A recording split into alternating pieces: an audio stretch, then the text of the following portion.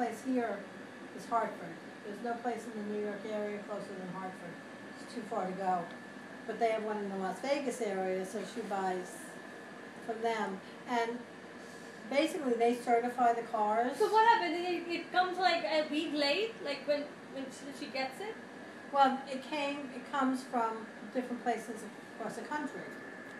Right. So, but what happens is you put a deposit. You see, if you have a car, if they have a car you like, she's bought her last 3 cars from them. Oh, okay. So, if they have a car you like and the price is right, it's not negotiable at all. They put the price and that's the price you pay. I think that, why is it like the price they can beat? Is that their thing, or like are the prices like unbeatable? It's all used cars. It's not new. Right. Yeah. But is it like unbeatable prices? Because Yeah, why wouldn't you like shop around then? Because she likes. I guess she's done that before and she's found their prices to be low.